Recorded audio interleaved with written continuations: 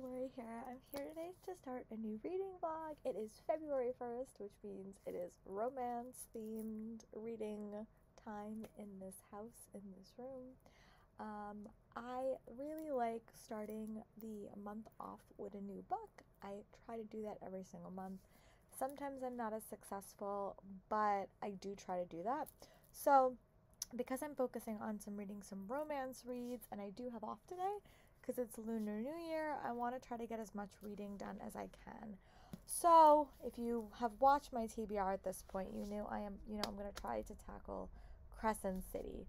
I doubt I'm going to finish this in like I'm not going to read this all at one time because I feel like I can't bring this book to work with me because it's a behemoth. But I really am excited to dive into it. I know that it's a very, very romance-heavy fantasy. I have thoroughly, in the past, really liked Sarah J. Maas's writing style.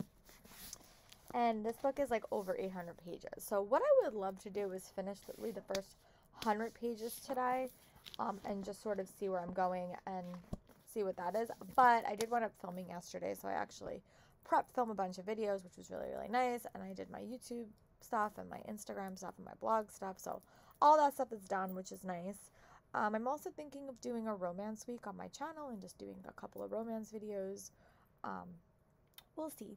But I would like to start this. It is 9:04. I woke up later than I normally do. I normally wake up at 5 o'clock, but I woke up at like 7 o'clock, which was a nice break. So I'm going to dive into this and try to read. Ooh, I have to show you these end papers. I think this is a Barnes & Noble edition. But I'm going to try to read maybe about 50 pages. We're supposed to head out and go do some errands. We will see if that actually happens. But that is the plan for today, is just to read, catch up on my YouTube queue, maybe watch some Legacies tonight, and just enjoy my day off. So yeah, I'm going to go start this. Wish me luck, and I will update you guys when I can. Bye, friends. Guys, we're here. I'm back. It's about 1 o'clock, so I did want to run a bunch of errands. As I picked up Crescent City, I realized I should probably read that when I'm not having a lot of background noise. So I did, when I was running around with my mom, read the first 50 pages in The Last Chance Library by Freya Sampson. I do want to focus on that.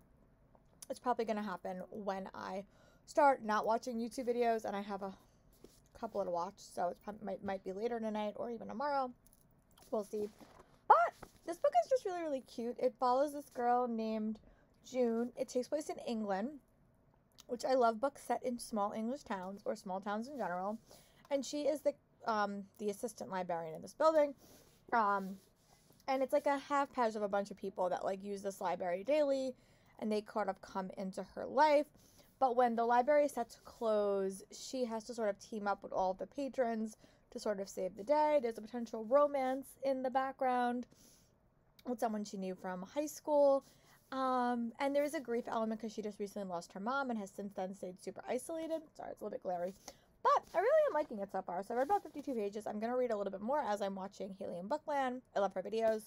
And when I get up another 50 pages, I'll give you guys a more solid update. But so far, it's really, really cute. I love the library as a setting. You know anything about me, I love books, about books and reading. So this is another one about libraries in specific. So I'm excited to see where this book ends. And I'm going to go read, and I'll talk to you guys when I have read a bit more. Bye, friends. I'm going to do a quick update. I did wind up reading about 100 pages in The Last Chance Library by Freya Sampson. I'm really liking this. I just think it's like delightful. It definitely is a more self-discovery, I will say that, but like I like that. And I think probably you might be able to classify it as more women's fiction. But the heart of the story is definitely about a library and what it does for people. And as someone who loves libraries and like goes to them all the time, I just like that like this small town library is more about just books. And it also is a little bit more complicated because June is put in a really, really bad position. She can't work against the library for fear of losing her job. But she's so that's another part of the story. There is a potential romance plot element to it, but the library is definitely at the heart of the story. The one thing I love about this book, normally when I read books about libraries and books, the books they mention in the book don't really exist. Freya made a choice to make the books actually exist, and I'm liking that because I can add books to my TBR, which I always love. So that's like a fun addition to the story for me. But I went up, and how many pages? This is like a little bit over 300. So my goal is to read another 50 more pages and see how many YouTube videos I can get done. I have like 29, which is not as much as it has been in the past. So I'm going to read a little bit more, watch my YouTube videos, and I will report back when I read about 50 more pages. But I like how the library is almost like a little community, and that is really, really fun. There's also political corruption going on, but definitely the library is at the heart of the story, and I'm really liking that. So I will report back. No, sorry. I will definitely tell you if I think it's more women's fiction or more romance, but I'm okay with either, to be very honest with you. But yeah, so far I'm really liking it though, and it's just a very, very cute read. So perfect when I have some background noise on to read. So I'm gonna go read a little more of this and then I'll report back. Perfect. It's 3:31, which is when I normally get home from work. So I accomplished a lot today. But I wound up getting up to page 151 in the Last Chance Library. I'm really liking it. I love that it has, like, you know, it is very much focused on this small English town, and I like books about that. I always say my dream place would be to have like a part-time house and like a summer house in like a small town, because I just like the dynamics quite a bit. But I just like that all these people are sort of teaming up to try to save this library, and they're all sort of going on about what the library means to them. And there are definitely some villains in this story, I will say that. They're not all good people, but I'm liking it. I really like the main character. I think she's very isolated, very much like trapped in the, like, just trapped. She feels very, very stuck. Ever since her mom died, she's really not willing to like let anyone in. She's not willing to like move past that grief. And she really isolates herself. Which reminds me a little bit of the chaos of Standing Still. Like, she's very much in like one spot. But I do really like all the side characters in the story. And it definitely, I would say, does have a romance subplot. But it's definitely not the focus. It's more of women's fiction, I would say. But I'm okay with that. I mean, if it's women's fiction set in a library, I'm okay. But I like that all the other side characters are really getting involved to save this library. And I'm curious to see how the story will wind out. But my goal is to read at least 50 more pages and see where we are time-wise. But I'm also making my way through my YouTube queue. I only have 26 videos left, which is not that bad. So I call that a success. So I will talk to you guys when I read up to page 200, and we'll check back. But so far, I'm really liking it and happy that I picked it up. A lot to make me tear up when I read a book, but this book did that. Oh my god, sorry, it's so glary. But it is just a delight. It's just such a sweet story, and I think it really is, like, you know, finding who your people are, and I think in finding like a library community is something that I just really like, and the small town element to it, how all these people who are so different have this connection to this library, and it's just so sweet. Like, there's like, again, I rarely, trying to get better at it, but like, I just really am a quote person. I love quotes about reading in books, so there's no surprise that this book has quite a few tabs on it as well. But it's just very, very fun. It's just very, very delightful. Again, I would definitely say this is like more women's fiction and more like self-discovery novel than a romance. But there is a romance hiding in this book that I really am enjoying. Our main character is sort of a little bit oblivious, I will say, and that is sort of how I always am. So it's just funny to see it represented. But again, I think she's a very, very fun character, dealing with a lot, but I just think that like all these characters sort of team up to sort of save the library, and that is something I'm really liking. But I am going to go get ready for work tomorrow, because this is a Tuesday and we do have to work the rest of the week, but like taking the day off was so needed, so necessary. But yeah, my goal is to read at least to page 250 tonight. I didn't like watch anything last night because I was working until like late. Not working, but like doing editing stuff. So I'm gonna go get ready for work tomorrow, figure out what I'm doing, and then I'll check in when I read about 50 more pages. Bye, friends. To do a quick check-in, I did get to page 257 in the Last Chance Library. It's really emotional, and like I think that's sort of the point, because you have a character that's dealing with a lot of grief, but you also have a character that's sort of trying to find her own footing. There is a romance that is like peppered through this, but it really is about saving a place that you love and the beauty of libraries and reading and books. And I just really like June as a character. It's very, very sweet. There are like, grief trigger warnings. There is some other stuff happenings in this book, but I'm really, really liking it. And I like how she's finding a found family, and I think that that's something in this book that I'm really enjoying, because she really is she's very, very isolated. She lives, she works and she has all these people, but she never really considered them a family until like this book.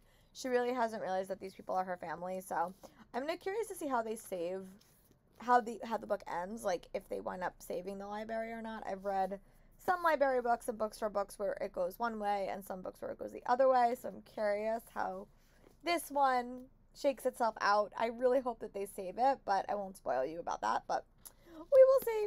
It's really, really sweet. I definitely teared up in the middle of this book for sure. But I'm going to go try to read about 50 more pages, and then I'll give you guys a solid check-in, and we'll touch base. Bye, friends. I'm pleased to report that I did finish The Last Chance Library by Farrah Sampson.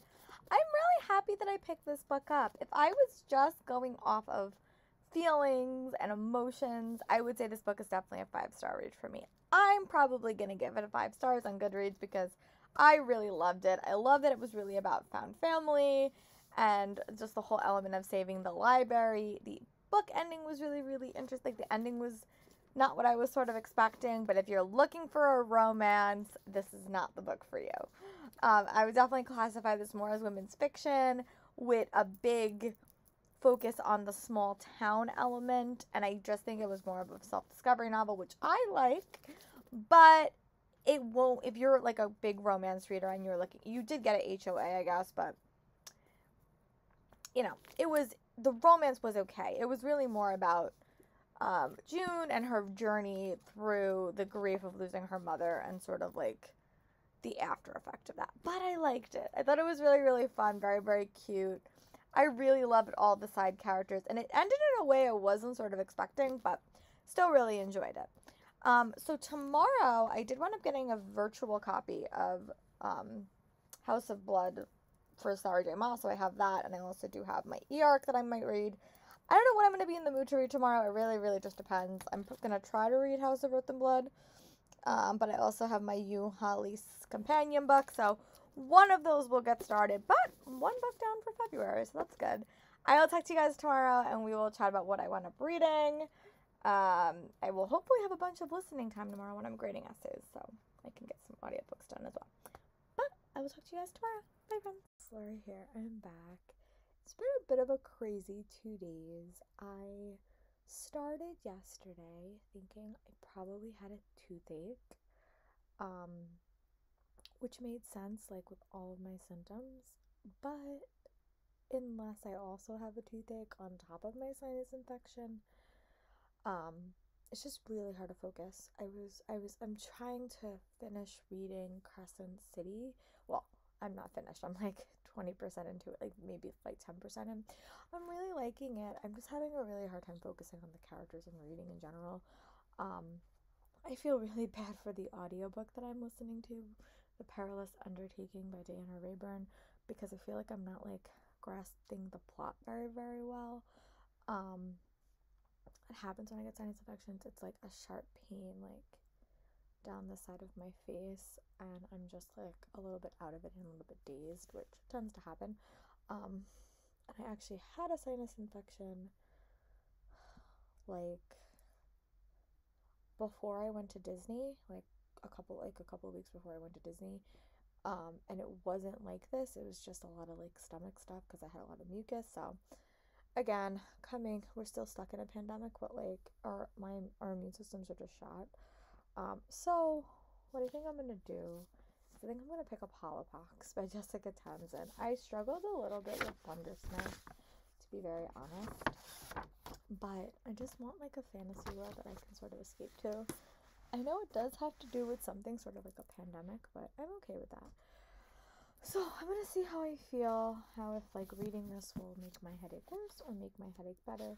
I was reading on my Kindle all through like my commute back and forth, and that might have made my headache a little bit worse, but I'm gonna try to pick this up and see how I'm doing. I'm undecided if I'm gonna go to work tomorrow.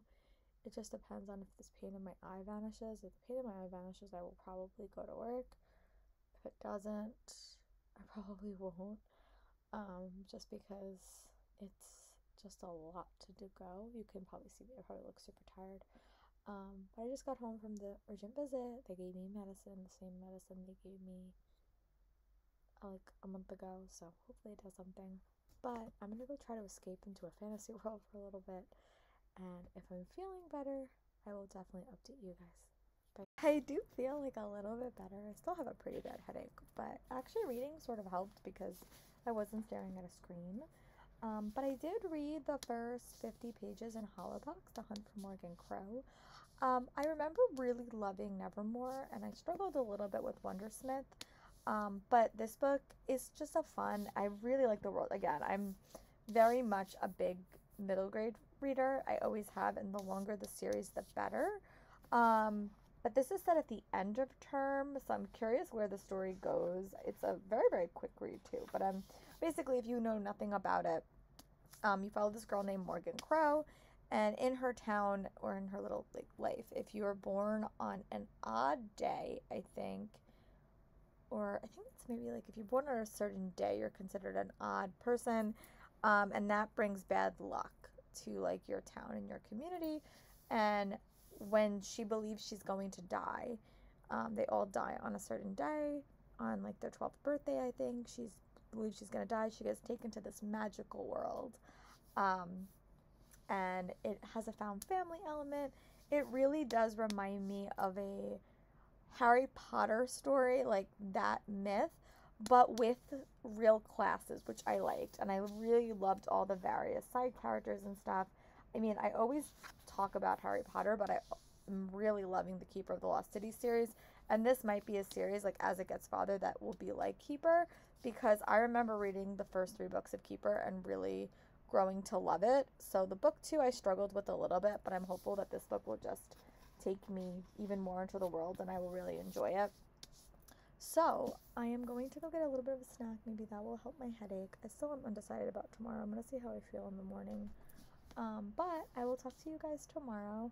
I'm probably going to eat a little bit and watch a little bit of Good Witch because it's nice and relaxing. And I will talk to you guys tomorrow morning. Bye, friends. Or tomorrow when I come home from work, if I do go. Bye. I just want to do a quick update. I am at my house.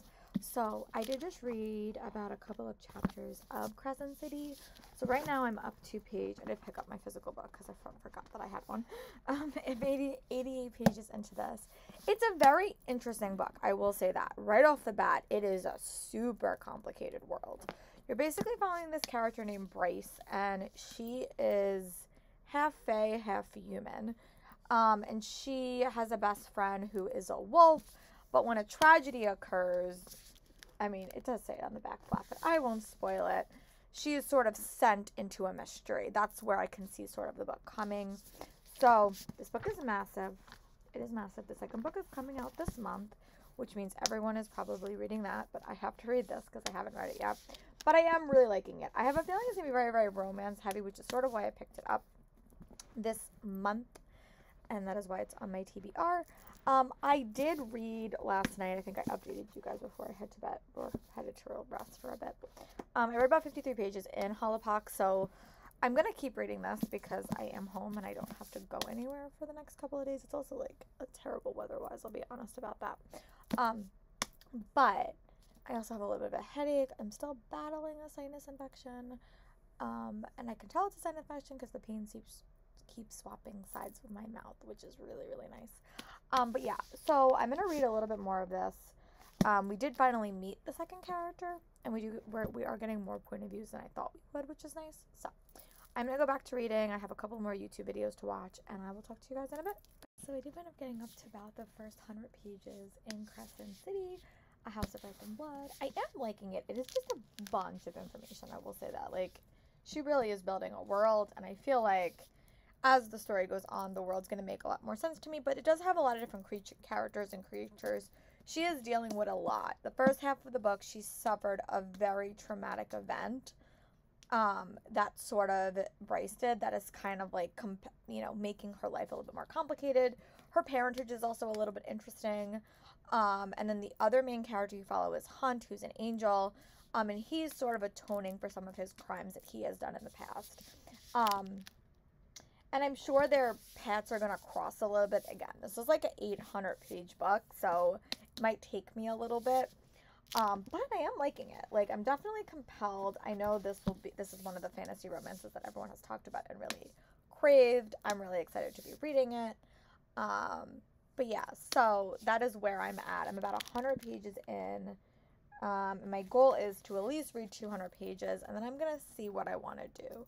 Do I want to go back to Holopox? Do I want to plow through and read this whole weekend? I don't really know. But my goal is to make some progress on it. So I'm going to go do that. I'm going to read about another like 50 pages, and then I'll give you guys another check-in. Bye, friends. Quick update. I went up getting up to page 150 in Crescent City, the House of Earth and Blood. I am really intrigued. I am always one that loves a murder mystery. I always love that. So basically, in the first half of this book, the first like 50 pages, someone very close, or several people very close to Bryce were killed. And it sort of shattered her life a little bit. And then the second half of the book, she's sort of teaming up with Hunt, who is like sort of like an enforcer, I would say, for this complicated world. And they're sort of torn to team up to solve this murder. The person that they believe committed this murder, that they were convinced doesn't seem to have committed it, and the murderer is still on the loose. There is a political, sort of like it's kind of like when the United Nations meets up, and like all of these different syndicates are sort of coming together to have a meeting, and one of the syndicate leaders wants to have this crime solved by then, and they decide that Bryce, who knows the main character the best, can probably help. So she's sort of put on the case, which I'm very intrigued by. But I am going to take a little bit of a reading break and get my work done. I normally do a lot of like errandy stuff when I come home on Friday. So that's my goal, is to do that and like set my blog posts, see if all my videos are filmed. I don't think I'm going to film this weekend. I'm just not feeling my best. But I do want to do my blog and all that other stuff. And it's going to be like a crappy weekend weather-wise. So that is my plan. I'm going to listen to the end of The Perilous Undertaking, and if at the end of that book I feel like I need to reread it, I will reread it physically, because I feel like I missed the plot in a little bit of that book. So I'm going to finish my like last hour. I bought it on my Kindle, so if I get to the point where I'm like, I need to reread this, I will, because I did buy it. But I'm going to go do that. It shouldn't take me that long. I only have to do a week of posts, and I will talk to you guys when I read 50 more pages of this, and I'll give you guys an update on The Perilous Undertaking if I finish it. Just checking back in. I did want to say that I went up finishing The Perilous Undertaking by Diana Rayburn, which is the second Veronica Speedwell book. I actually am feeling quite a bit better, which is good. I'm excited about that. So I finished that. I think I liked the first one a little bit better, but I blamed the timeline that I read it. I think I was a little bit distracted when I was reading it. But I am excited to read book 3 eventually. I also picked up Tweet Cute because it's just a fun listen, and since I'm reading this behemoth, it will be a nice listening book to read until I finish this. I have yet to decide if I am just going to read this all weekend or read something else, but I did get up to page 160. We're getting a couple more point of view characters. There's also a quest element that has been introduced. I really do like all of the characters, and I like that Bryce has decided to team up with Hunt. I like all the different types of characters. It reminds me of reading like a grown-up version of like the Mortal Instrument series. It's very, very urban fantasy, which I am liking. And I have always liked Sarah J. Maas's writing style. She's not like my favorite author of all time, but I do like the characters, and I do like her like world building that she does. So my goal is to read another like 50 pages, and then I'll give you guys another update. At that point, I'm going to decide what I'm going to read. If I'm going to keep reading this, or if I'm going to read another book on my TBR. But it's going to be something physical, because I think that was giving me a headache reading any ebooks. So I don't know. I'm going to read up to 200 pages and see how I'm feeling. If I can put it down, I might. If not, I might just read it this weekend. We'll see. But this is my goal for the next couple hours. So I'm going to go back to reading. My goal is to finish my YouTube queue. I also did join a channel membership for Peace Love Books, and I'm going to go to her live show tonight, which I'm excited for. I really like her videos. She's one of the people that she reads a lot more romance than I do, but I like listening to her thoughts because it gives me like goals, like what I want to read, and she really has turned me on to the historical romance genre, which has been super nice. So I'm going to go read a little bit more of Crescent City, and then I'll give you guys another update when I get up to page 200. Bye, friends. I'm gonna wrap up this reading vlog. It was a very, very short reading vlog, and I only was able to read about 180 pages in Crescent City, the House of Earth and Blood. But I think that that's a pretty impressive thing, especially because this week was just a little bit out of it. I also did finish The Perilous Undertaking, and I think I'm just gonna do a weekend reading vlog where, like, I pick a couple of random books and just enjoy myself, because as much as I love this, I'm having a hard time focusing on it. I think it's because I just have a really, really bad headache. So I am going to pick this up when I go back to work tomorrow, but at least I've made some progress. So I'm on chapter 16, and I will probably try to make more progress next week, which was my goal. But I'm going to go figure out what I want to read next and start my weekend reading vlog, because this is when I would normally be getting home from work, and I am feeling enough better. Definitely should be fine to go back to work on Monday unless something really bad happens, which hopefully not. But yeah, I will talk to you guys for my next reading vlog. Bye, friends.